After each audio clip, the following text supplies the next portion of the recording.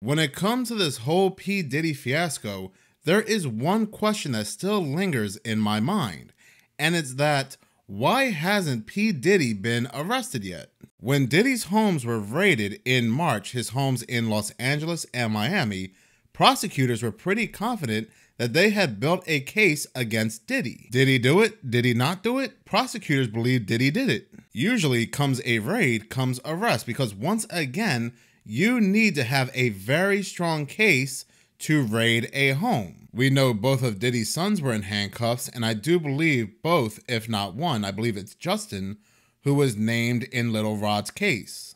Miami-Dade officers even arrested one of Diddy's mules, who was Brendan Paul. He was preparing to board one of Diddy's private jets when he was met by several Miami-Dade officers at the Miami Opa-locka Executive Airport. Yes, Brendan was arrested due to having possession of narcotics, but given the fact that these feds raided Diddy's homes, both of his homes, are you going to tell me they found absolutely nothing incriminating against Diddy? Now, here's what's even more bizarre. This is Diddy's associate, or known associate, his mule.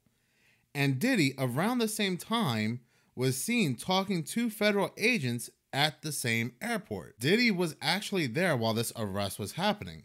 Sean Diddy Combs was seen speaking to federal agents at an airport Monday after they intercepted his plane following a raid at his Los Angeles and Miami home. This is around the same exact time that they were telling us that they could not find Diddy.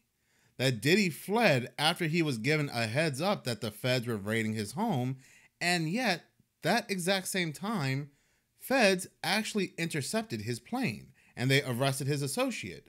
But Diddy was never seen in handcuffs. Isn't that very bizarre? In footage obtained by TMZ, the rapper 54 is standing with his entourage as they are surrounded by a team of law enforcement officials at Miami Opa-locka Executive Airport. It's believed that the exchange took place moments before his pal, 25-year-old Brendan Paul, was arrested and booked on narcotics charges following a search, the outlet reported. Earlier that same exact day, both Los Angeles and Miami law enforcement officers moved in to seize Combs' phones and computers as part of a federal trafficking investigation. That very next day, on Tuesday, the rapper had seemingly disappeared along with his private jet. Now, from what I understand, search warrants when it comes to a person's residence is a little tricky. That person that they have a search warrant against when it comes to their property, that person is not required to be at that property. That person is not restricted from traveling. But that begs the question, why did officials intercept Diddy's plane in the first place? Were they really there to arrest his mule and search for drugs? Or were they there to relay a message to Diddy? That's why Diddy could not be found the very next day. At the end of the day, Diddy is still innocent until proven guilty. He does have many allegations against him, but these allegations have to be proven true. But the feds were taking very aggressive steps, raiding both of his homes, seizing computers, videotapes, and other items. They were there by land, sea, and air. 2 months later, we hardly have gotten any information. And this man is basically hip-hop's Jeffrey. We're talking about involvement with minors, ending people's lives. A lot of this information, there's photographic evidence. Yet after all of the raids, after all of the seizing, after all of the victims have came forward, the only update we got to P Diddy's case, or P Diddy himself, is that he slept with Carl Winslow's. Carl Winslow's from Family Matters. He was putting in that work on Reginald Vell Johnson. Like I see, like when Diddy, Carl Winslow, we was at the party, and you know, we just chilling like that. And me, messed up my childhood when he told me that. Everybody know me, right? Right. I'm a goofy, I'm funny and stuff like that. So I hear just wearing out shit. I'm like, huh? Like hearing that, I'm like, on 6-0, who's wearing this out? Right. Kicking the door, poof, kicking the door. I seen Carl Winslow put his that's the father. Ain't that the father from Family Matters? Yeah. No way. The dad. The dad. Oh, the dad. The dad. I swear to God, dad homie, neighborhood crib. So when I seen that, man. And then so who was piping Carl? Diddy? Yeah, Diddy was. So when I see when I seen that, cuz right, Diddy came back and he was telling me, he was like, it's nothing more enjoyable than having a man do something for some money. Reginald VelJohnson, once again, is the father from Family Matters. It's alleged he slept with Carl Winslow, but you have to remember it was also alleged he slept with Meek Mill as well. Now, it's not illegal to give it to Carl Winslow's, and the only reason why I'm mentioning it is because that this is, again, the only update that has come out in the span of 2 months since feds raided his homes. Many people thought this was it. After years of allegations, Diddy was finally going to go down. I didn't see it that way. I saw it as this is just more smoke and mirrors. This is just another Jeffrey case. If Diddy is indeed arrested, he will just be shipped off to an island somewhere where he'll go into retirement. At the end of the day, those federal agents that went to Diddy's homes and raided his homes were not there to gather evidence to build a case against Diddy. Oh no, they were there to clean up any evidence, just like they did with Jeffrey on Jeffrey's Island. NYPD went to Jeffrey's home, and what did they do? They destroyed any and all evidence. This is why nobody in connection with Jeffrey was arrested. The only person arrested was Jeffrey's female counterpart, his female associate, who's probably on the same island with him today. That is the only person in the entire case that was arrested alongside with Jeffrey. Well, who also raided Diddy's homes? Well, it was none other than New York again.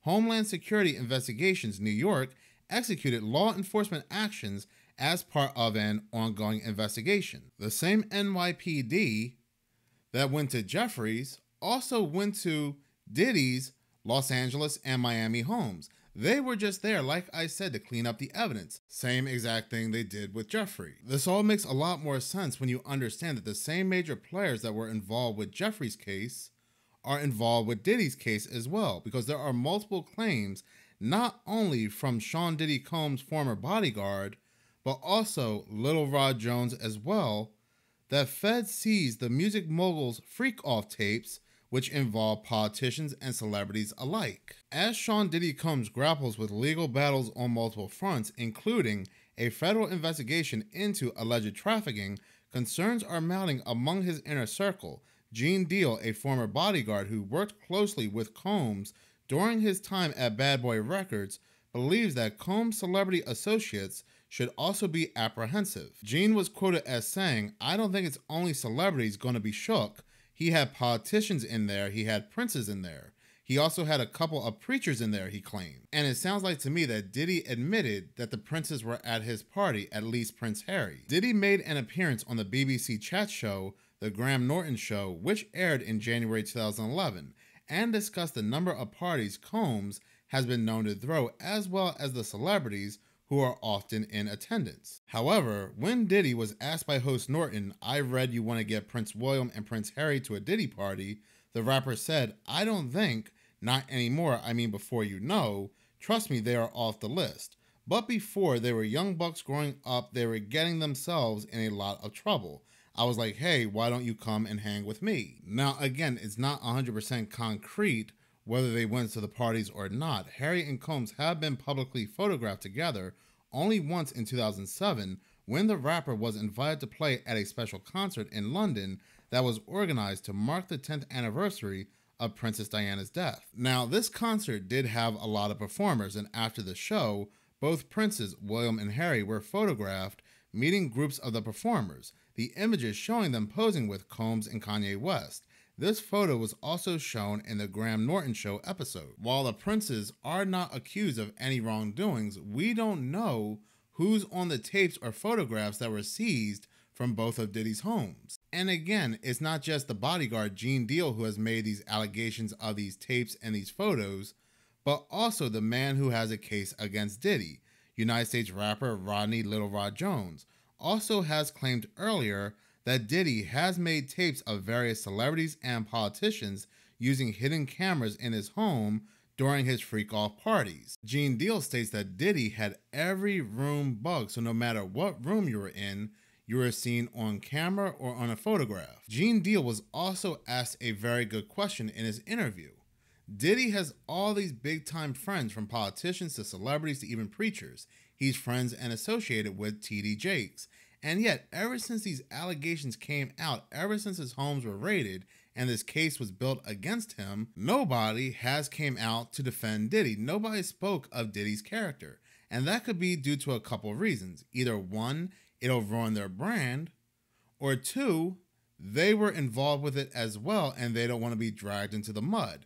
They just want to hide. Ashton Kutcher is a longtime friend of Diddy. They became friends when Ashton Kutcher was working at MTV in 2003. So did he ever once come out and defend his character? No. His wife Mila Kunis urged that Ashton Kutcher to keep his distance from his good friend Sean Diddy Combs. Ashton Kutcher has not said a word about Diddy's character, and he was actually expecting a subpoena from Sean Diddy Combs amid his investigation. What has resurfaced and caused scrutiny for Ashton Kutcher was a 2019 interview when he was asked to share details about Diddy's parties. And Ashton Kutcher stated, "There's a lot he can't tell." And then he goes on to state that, "I can't tell that one either." Usher gave a little bit more detail into these parties by stating that Diddy introduced him to a totally different set of stuff, which included making love. Making love is so hot in the industry. He continued by stating, alleging that there was always girls around. You'd open a door and seeing somebody doing it, or several people in a room having an orgy. You never knew what was going to happen. This is also reminiscent of where that man stated in the interview that he kicked down one of the doors at Diddy's party and he saw Diddy making love to Carl Winslow. To New York City. And I lived with Sean Puffy Combs for a year. That's the crazy thing. Now, that was L.A. Reid's idea, right? We're sending you over to something called Puffy Flavor Camp. There you go. To learn Flavor Camp. Yeah, that's what it was called. And you're going to go to Puff Daddy's. He's going in the 90s. Do you understand what that's like? Puffy's place was like just filled with chicks and orgying like nonstop, right? No, not really. I mean, but hey, it was curious. I got a chance to see some things. Yeah, but you were 13. What were you seeing? I went there to see the lifestyle. Right. And I saw it. And it was but I don't know if I could indulge and understand what I was even looking at. It was pretty wild. So nobody tried to, some woman didn't come along. I didn't say that. Okay. I didn't say that. What I did say is that there were very curious things taking place. And I didn't necessarily understand it. Biggie Smalls was there. Biggie Smalls was there. Lil' Kim, Craig Mack. All these people are hanging around. Yeah, man. Faith Evans. Jodeci, Mary J. Blige, they didn't know nothing about this shit. Oh. I was having a good time, you know what I mean? Does he have you doing any chores? Are you doing dishes at all? I mean, to keep you humble somewhat? Or are you just like, can you stay up till 4 in the morning with them and party? I mean, I could. I actually stayed up longer than them. And do you have money? What's going on? I mean, I had like per diem. I had like, what like a life. Yeah, it's pretty crazy. 14 years old. You're a dad now. Would you ever send your kid to Puffy Camp? Hell no. See? But again, it's just weird how Diddy has all these high-profile friends and nobody's coming to his defense. These tapes definitely are Diddy's life insurance, and I am sure he has copies among copies, and he states that if anything happens to me, if I'm arrested or if I'm bumped off, these tapes will indeed be released. If you check Diddy's social media now, he's living his best life in Miami. He knows he's untouchable. Nothing will happen to him. And if he is arrested in some kind of mock trial, they'll just state that he took his own life, but ultimately they'll just ship him off somewhere. Some say Diddy is the fall guy, and perhaps he is, but he has a lot of physical information, a lot of physical proof that goes all the way up the ladder. And at the end of the day, we are just looking at another Jeffrey. But in any case, thank you so much for watching. If you like this channel and you want to see more, please subscribe. If you're already subscribed, please like, as any engagement does help the channel grow. Once again, thank you so much for your support.